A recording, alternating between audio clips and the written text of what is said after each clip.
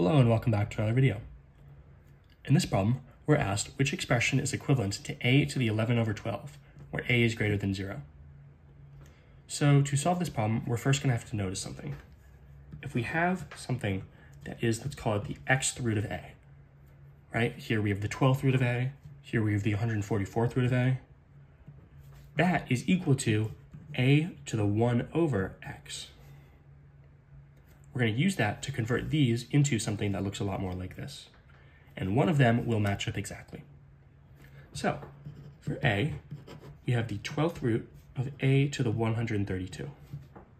This means we're taking the number inside, a to the 132, we're taking that to the 1 over x, 1 over 12.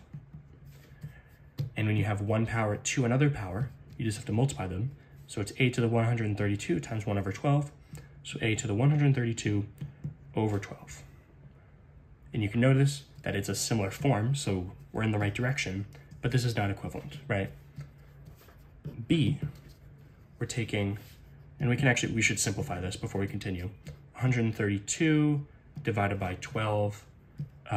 Both of these are divisible by 2, it looks like. Actually, they're divisible by 4. So 132 divided by 4 is 33, and 12 divided by 4 is 4. I'm just going to simplify these because these are big numbers and we want them to turn into 11 and 12.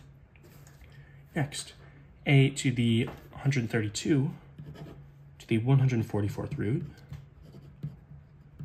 What is this going to look like? Well, we take the thing inside, we take it to the 1 over the root. So 1 over 144.